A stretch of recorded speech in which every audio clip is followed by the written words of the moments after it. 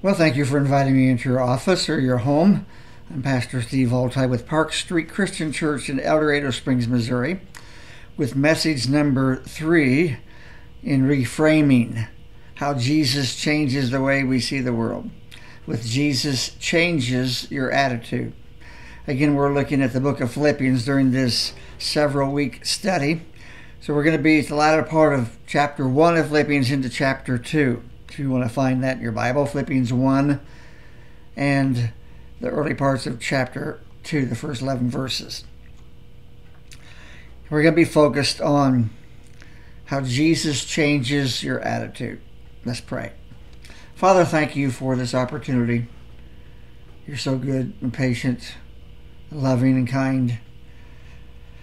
And you're so good. Your grace is incredible. And your truth feeds our spirit with what we need to live every day. So I pray that you'll use this time through your instrument to accomplish whatever you desire in the lives of those who see or hear this. Thank you for this opportunity. Thank you for the good news of Jesus, his gospel, and we pray in his name. Amen. I love the book of Philippians. Just 104 verses, 16 different times. There's the word joy or rejoicing. But I also love it because, as we learned earlier, it was written in circumstances where the author was in either a prison cell or under house arrest, chained to a Roman guard nonetheless. And we wouldn't equate those circumstances with being joyful, not at all. But I also love this short letter because it's easy to understand. It's not filled with a lot of detailed, hard to grasp theological terms. It's not confusing. It's pretty straightforward, practical, helpful material that we all need. I certainly need. 2 weeks ago, in week 1, we learned that in Philippians 1:6, he who began a good work in you will be faithful to complete it. So as long as you are alive, God is not done with you. He is not done. He's still working. No matter what you face, what you're going through, what mistakes you've made, he is not done. Last week we learned that we have a testimony because of our experiences, our struggles, and the hard times of life. God works with us through those to carry that weight so that something beautiful emerges.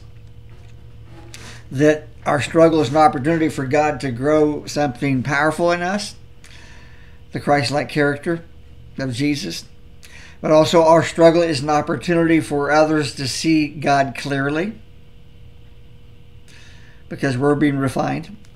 And our struggle, thirdly, is an opportunity to fuel the faith of other people.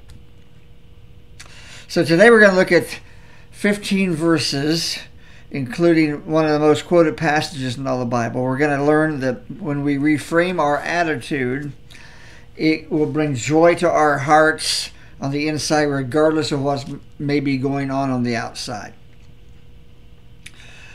You can think you're having a bad day. You think about sometimes when things are just not going well for you. And then something happened that completely changed your circumstances and therefore your attitude. Let's say you've been looking forward for 2 or 3 weeks to eating at your favorite restaurant. And you go with a friend. And it's a little disappointing because the service is slower than it's ever been before. And when you get your food, there's problems with it. And it's not right. You finally, even though it's awkward, you don't want to, but you ask to send it back. And it comes back to you, but it's still not exactly right. And finally, you kind of say to your friend, you know, this has never happened to me before, but I'm not sure I'm going to come back here. But a few minutes later, up walks the manager, and he says, hey, I understand that your experience tonight has been subpar. So you know what? Your entire meal, both of you, is all taken care of for free. I hope that you'll give us another chance. Oh, yeah, we'll give you another chance. All of a sudden, everything is fine in the universe because of those few moments. Today, I want us to see how the resurrected Christ can permanently change our attitude because of the hope that he's given to us. Our attitudes are the actions, the foundation upon which our actions are built, which we're going to look at next week. We're going to focus on 3 different ingredients that combined can create a reframed attitude. The first is a life of consistency. So we pick up the account here in Philippians chapter 1. We're going to start with verse 27. Okay? Towards the end of the chapter, Paul writes, whatever happens, conduct yourselves in a manner worthy of the gospel of Christ.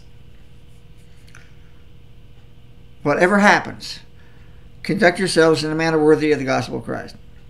One of the biggest turnoffs to those outside of a relationship with Christ, one of the biggest turnoffs of those outside the church is a duplicity in the lives of professing Christians. To say one thing and yet not live it out, to live another way. That word is hypocrisy, which means literally 2 faces. It's being double-minded. One way with one group, another with another situation, another group. Paul says whatever happens, whatever the circumstances that you encounter, you must choose to act consistently in the same God-honoring way. I'm to be the same person I am when I'm holding a communion cup or a remote control. I'm going to be the same way in the church as I am with my wife in the family room at home. Or the same way in a hotel room 500 miles from home as I am at home with my wife in the family room. And so consistently, living consistently representing Jesus well, makes the gospel much easier to understand. Now the word gospel, of course, literally means good news. 1 Corinthians 15, the Apostle Paul is writing there, and he tells us what the gospel is, what the good news is. It's the testimony about the death, burial, resurrection of Jesus Christ. That's the good news that we have to share. That Christ is our saving King. He predicted his death and his resurrection, and anybody who walks out of their own grave having died and predicting they were going to do that is whoever they say they are.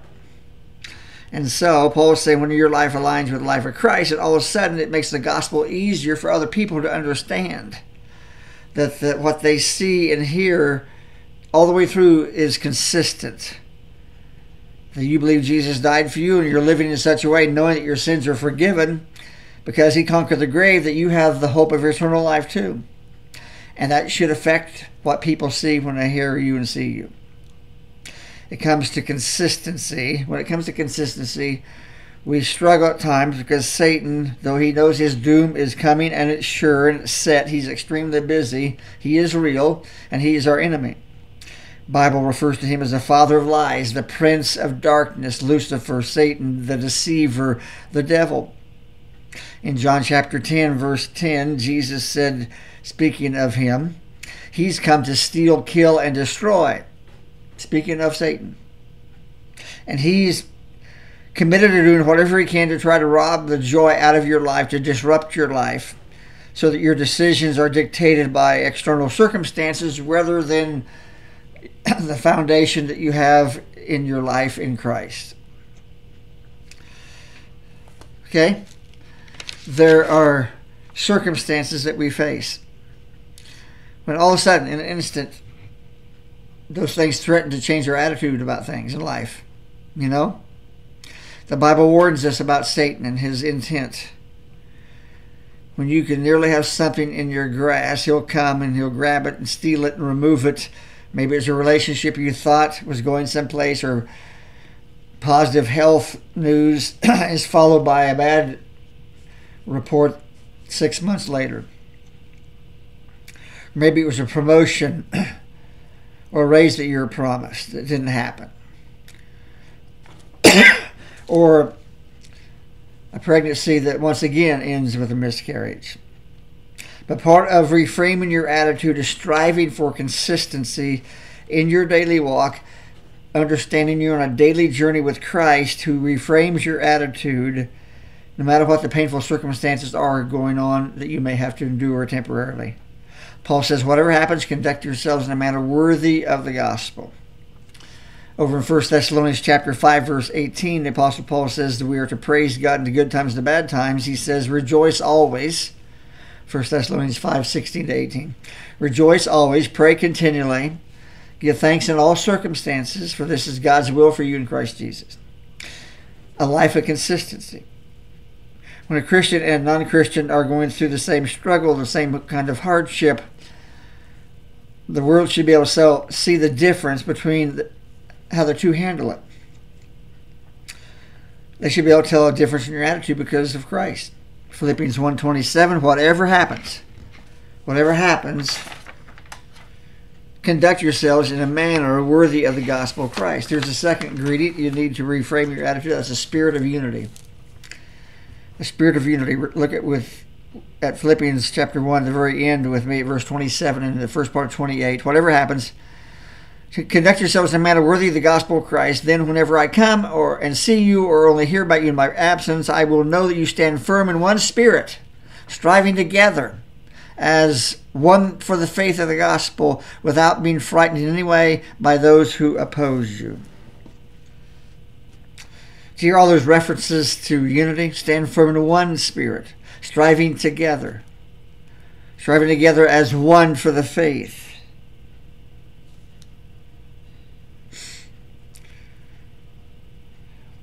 Stand fast. The phrase stand firm in some translations says stand fast. It's a term that they were very acquainted with back when they first received this letter from Paul, describing the way Roman soldiers would often go into battle. They would lock their shields together, huddle behind their shields, and they could take all the fiery arrows the enemy was shooting. Their feet firmly planted together, locking their shields together, they could find protection together behind it in unity. All the way down the line. They couldn't be hit. And then when the enemy had fired their best shot, then they could advance and go on the offensive. They were saying, hey, united we stand, divided we fall. The Philippians understood that imagery well, given the background of Philippi as a military outpost, serving as a home for many retired Roman soldiers. Paul is conveying to the Christians in the church at Philippi they were a band of brothers and sisters, their family, and that the Christian faith should reflect their unity in the face of opposition and persecution, just as it's crucial for a unit of armed forces to work together, to look out for each other, to have each other's back. Now, I talk about sports, use sports for illustrations frequently. There's so many good life lessons in sports. You might watch a team, your favorite football or basketball team, even baseball team, and a wise coach will often say, hey, look at your uniform. It will have a team name or logo on the front of it quite often, with their last name and their number on the back. And a wise coach will periodically remind them before a game, hey, you play for the name on the front. You don't play for the name on the back. You play for the name on the front as a team. You're united to a point where you're not worried about individual achievements. It's all for the team. And when you play that way, then your individual achievements, they end up better. They're for a greater cause. In this passage, Paul is suggesting that the church is a team. We're one team, and we're living the game of life for the person that's on the front, the person above all, and that's the Lord Jesus Christ, our saving King. Why is Paul stressing this? It's because these recipients were in the midst of intimidation and persecution, opposition, and he did not want them to be scattered, but to be united, because there really aren't any strong Lone Ranger believers. So he says, stand firm in one spirit, because while your faith may well be tested on a daily basis, he says, I don't want you to fear those who oppose you. That phrase, being frightened or terrified, has the idea of an inward fear caused by an outward stimulus.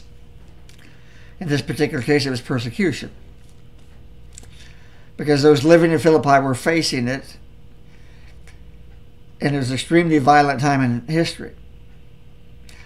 But what was it that Jesus said back in Matthew 10, verse 28? He said, don't be afraid of those who can kill the body, but can't touch the soul. Rather be afraid of the one who can destroy both soul and body in hell. In other words, fear God. Have a healthy reverential fear of Him. But for those who disagree with our faith or try to make our life difficult, you don't need to fear them. Because you're not in this battle by yourself. You have the Holy Spirit. You're the house of God. He abides in you, living inside you, and He binds you together with other believers.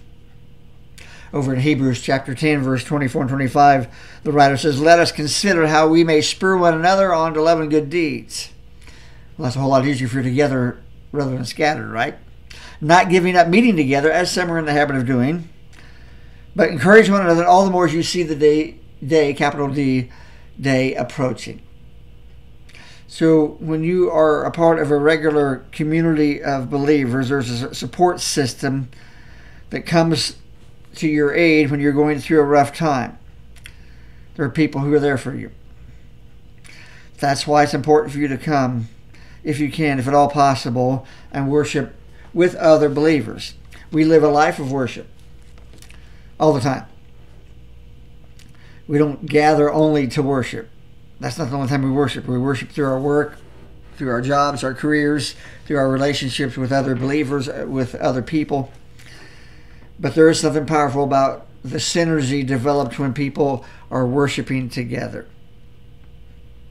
Because we see there's others evidenced by their presence who are trying to live consistently for Christ as you are. It inspires you to want to do the same. It enables you to serve more effectively as a part of the body of Christ. And for those of you who might be watching this online, you'll get fed.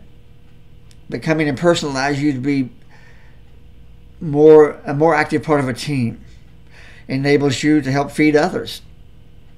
And you have this opportunity to encourage others, and you utilize your gifts to serve them and also to make a difference in the community together with others. We're more impactful. So I would highly recommend you get a copy of the binder, What is Church and How Important Is It? I'd be glad to ship you one if you'll take time to study through it. Okay? But if you're part of our family of believers here at Park Street Christian Church in El Rio Springs, Missouri, and you haven't been attending, maybe you got out of the habit during COVID, okay? And I'm just saying to you out there that we love you and you're missed. Now, I know there are some physical issues that prevent some people from coming, or even family commitments, that biblically you have a commitment you made to minister to family. That's important that you do that. Just going to church, attending services, it doesn't make you a Christian, of course. It's not the only time you're a Christian. But we are stronger together than we are apart. Because when the church is unified, when the church is together, God's glorified. And if you're watching this through Facebook Live or on our YouTube channel or Facebook page, and you don't really have a church home, you need to get up and you need to get going and get involved someplace. And again, if you'll contact me, I'll be glad to help you find a good church home wherever you live.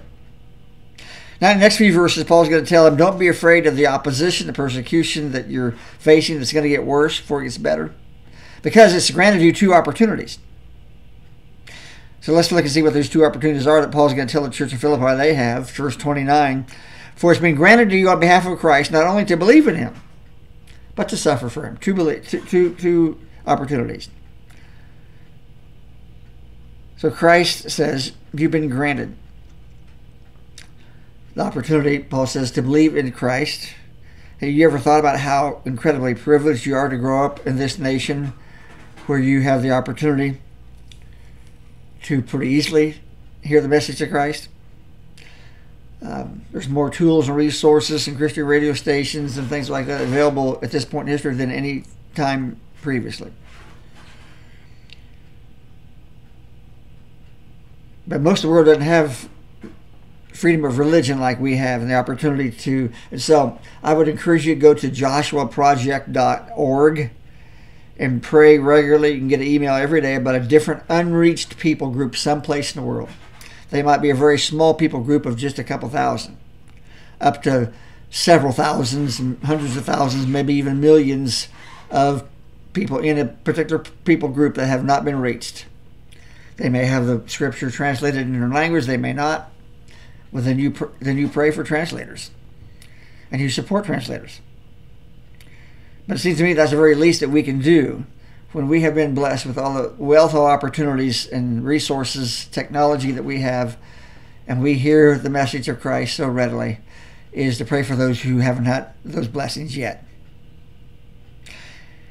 And yet we would all say that the majority, we don't want to suffer those kind of things that so many people do, and so many Christians are going through right now in China and Iran and Iraq and all kinds of other places. And yet most people would say they have been deepened the most and grown the strongest through those kinds of experiences. We don't want them, but when they come, they're the best for us, and we grow a lot more then. We talked a little bit last Sunday about how Jesus reframes our struggles if we allow him to. Again, it's an opportunity for God to grow something powerful inside of us. When what's not important kind of gets crushed away, we get refined and something beautiful flows out. And our struggles are an opportunity for others to see God more clearly. The peripheral, the chaff kind of stuff disappears, and God sees, and people see the real value of God in our lives. They understand the gospel more clearly when we're facing struggles at any other time. And our struggles are an opportunity to fuel the faith of other people. And yet the seasons of greatest growth for all Christians is always begun as the result of intense opposition. See this in the early months and years of the church in the book of Acts. Acts chapter 5, the apostles are arrested. Why are they arrested? Because they're preaching the gospel, the death, burial, and resurrection of Christ. And they get arrested. We'll pick up in Acts 5, verse 40. So the authorities called the apostles in, they had them flogged, and they ordered them not to speak in the name of Jesus, and then they let them go. Well, they're not going to listen to these guys. They spent 3 years with Jesus. They walked with him. They talked with him. They ate with him. They heard him predict his own death. They watched the Romans drive spikes into his hands and his feet. They saw him suffer unspeakable in his scourging and crucifixion, a horrific death. He died the most horrific and agonizing death possible. And then a couple of days later, he came back to life, and they saw him in a matter of days. They're not going to stop talking about this resurrected King, the saving King Jesus. Verse 41, Acts 5:41, the apostles left the Sanhedrin rejoicing that they'd been counted worthy of disgrace for the name. And day after day in the temple courts and from house to house, they never stopped teaching and proclaiming the good news that Jesus is the Messiah. What a strange response to being beaten. They celebrate.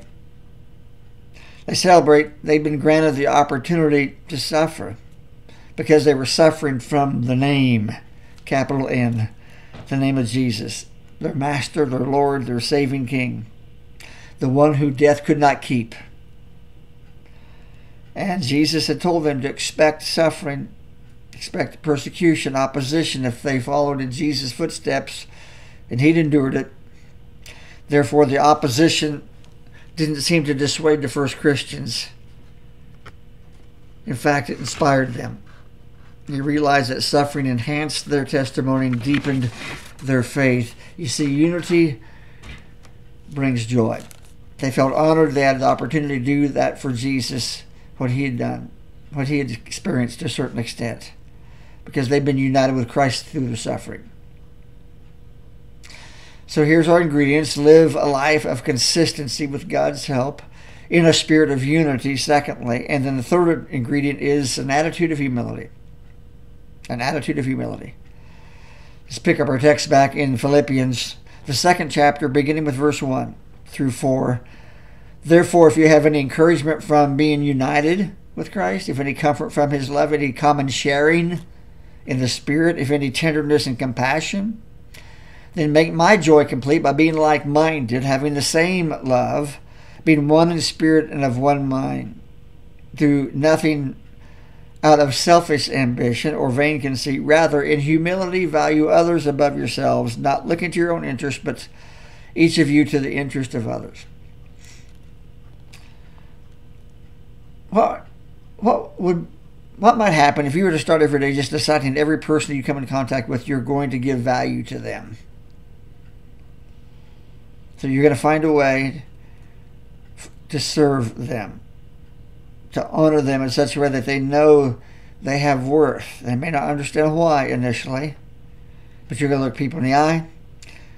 You're going to treat them with kindness, even if they're opposed to you and they are a pendulum swing apart from you and many of your views about life.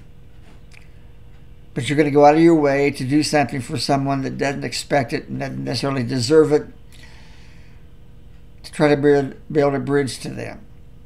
That's how it starts, is by valuing other person as a person who Jesus died for. Look at Philippians 2, verses 5 to 8. Here's the key to reframing your attitude. Your attitude, Paul says, should be the same as Christ Jesus, who, being very nature God, did not consider equality with God something to be used to his own advantage, but rather he made himself nothing by taking the very nature of a servant, being made in human likeness and being found in appearance as a man. He humbled himself by becoming obedient to death, even death on a cross. So here's Jesus up on the cross, can you imagine? And he had power to come down from the cross that he was nailed to. He could have come down. He has that power. He has that authority. He could have called legions of angels to come to his defense. He chose not to. Why did he stay there? For me and for you. For the people that you meet this week. That's why you should value them. Because he knows if he comes down from the cross, that we're going to have no hope, because he was the only perfect sacrifice that could pay for our sins completely and provide for us the ladder to heaven, the pathway to heaven. It says he made himself nothing. Means to empty yourself, pour yourself out. And Jesus did that through his punishment, his scourging, his crucifixion. He endured the pain of the cross and was crucified, the worst possible death imaginable at that time, because of us, for us, in our place. But has the story of the cross of Christ become so routine for us that more stressed over our accidental piercings, little knicker cut we get, rather than the intentional sacrifice of Jesus? Has time sanitized the suffering of our Savior to the point where it actually no longer touches your heart? But that's why we observe communion here in our congregational worship every Sunday. We pause for a moment to reflect specifically what those little emblems represent. Remembering Jesus' loving sacrifice, to recall and to repent of sins that previous week, to remember the debt paid at the cross. It's been said the world drinks to forget, but the Christian drinks to remember. And we remember that Christ, what Christ did for us, and all those in his family, our brothers and sisters in Jesus, whether we're sitting across from them in a church building or they're living around the world, they're still part of your family. Huge family.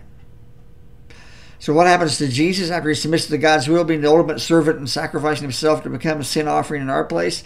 Look at verses 9 through 11. Philippians 2, 9 and 11. Therefore God exalted him to the highest place and gave him the name that's above every name, so that the name of Jesus every knee should bow, in heaven and on earth and under the earth, and every tongue acknowledge that Jesus Christ is Lord, to the glory of God the Father. You know, we love rags to riches stories. Person that seemingly has nothing, and through hard work, determination, they somehow make it. They become a success from the world's perspectives. We love those stories. But Jesus' story is just the opposite. It's riches to rags. And he leaves the hails of glory in heaven for the nails of Calvary. And he comes down to earth and he submits himself to the Father's will. And he becomes sin offering for us, as he prayed to God, Father, not my will but yours be done. And so what happens is he does the Father's will. He sacrifices his life. And Paul sums it up well in 2 Corinthians 8:9, one of my favorite passages. For you know the grace of our Lord Jesus Christ, that though he was rich, yet for your sake he became poor, so that you through his poverty might become rich.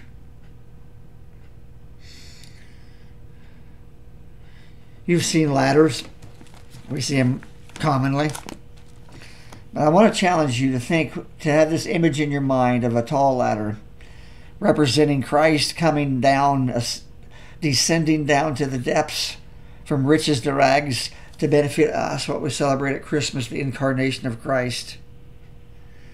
We think of wanting to climb the ladder of success and status and wealth.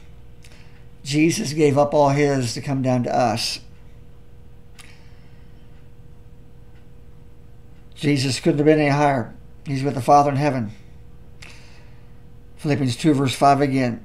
Picture where he is and what he does for you. Your attitude should be the same of Christ Jesus, who being in very nature God did not consider equality with God something to be grasped, but he made himself nothing, taking the very nature of a servant, being made in human likeness, and being found in appearance as a man, he humbled himself by becoming obedient to death, even death on a cross. Throughout the Bible, the cross is referred to as the lowest type of death. It's called cursed throughout the Bible. Cursed if you died on a cross, on a tree. But that's how Jesus chose to die on our behalf. But he didn't stay in the tomb. He walked out of the grave just like he promised that he was going to do, and because of that we have hope. We have the assured hope we're gonna be brought out of our grave someday, resurrected. And we're going to have the fullness then of the hope, or living hope of eternal life. But notice again in verses 9 through 11, Jesus, therefore God exalted him back to the highest place and gave him the name that's above every name, that at the name of Jesus every knee should bow and every tongue acknowledge that Jesus Christ is Lord, to the glory of God the Father. That's where he's at the highest peak, seated right next to the Heavenly Father, and just waiting for the Father to say, it's time to go. And Jesus will return. First time he came, the incarnation, he came in love. We celebrated at Christmas time, the greatest gift ever given. But the second time he's going to come in power as the conquering, saving King. You see, in the Christian life, you don't ascend the ladder of greatness. Again, 2 Corinthians 8:9, some have referred to this as God's planned poverty. For you know the grace of our Lord Jesus Christ, that though he was rich, yet for your sake he became poor, so that you through his poverty might become rich. Jesus himself said in Mark 10:45, for even the Son of Man did not come to be served, but to serve and to give his life as a ransom for many. Now, I've talked to people over the years on occasion who said, well, I know that I need to acknowledge Jesus as Lord and Savior. And that someday I will bow the knee to him. When he comes back, man, I'm going to bow my knee to him. Well, you won't have any choice then. Now you have a choice to do it willingly. You'll be forced to do it when Christ returns. It was C.S. Lewis who said, you get no credit for bowing when it becomes impossible for you to stand. You won't be able to stand on that day. You'll fall on your knees before him. You'll be forced to. So why not turn to him and do it willingly now? So the warning and the admonition and the encouragement is simple. Live a life of consistency for the glory of God with a spirit of unity. You're not in this by yourself. And do it with an attitude of humility. Let's pray. Father, thank you for your goodness, your patience, your grace, for your planned poverty to make us rich. Just the last 2 or 3 days, somebody won $1 billion Powerball, one of the highest lottery pots ever awarded. And from what I understand, if I remember right, one person. They're rich.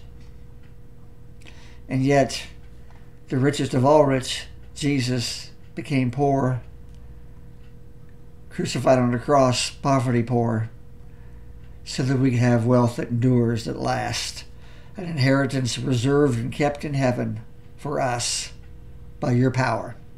And we praise you for that treasure that is better than any earthly lottery or inheritance that can't perish, spoil, or fade. And we praise you for it. And I pray that anyone listening or watching who doesn't have that treasure will reach out. We've all got lots to learn, but we've got to start someplace. Would you help them to humbly admit that, admit they need you, and trust you, and let you lead.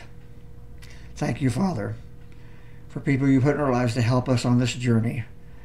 We don't have to grope through this life in the dark. You've given us the light of life in your Son Jesus, and even your living word that we treasure. So help us to turn to you and rely completely on you. And I pray this in Jesus' name. Amen. And again, I ask you to reach out to me if we're not personally known to each other, but you have questions, or maybe you're seeking some answers about life, becoming a Christian. Send me a text if we're not acquainted with one another, so I know, get to know who you are. Area code 660-342-3068. And then I'll respond, and we can begin some dialogue and some communication. And I'll do the best I can to help you find the truth of God's word for your life, wherever you're at, and do the best I can to connect you with a family of believers that can be your family and walk with you through this life. And once again, thank you for giving me this time to speak into your life, all for the glory of God. In Jesus' name.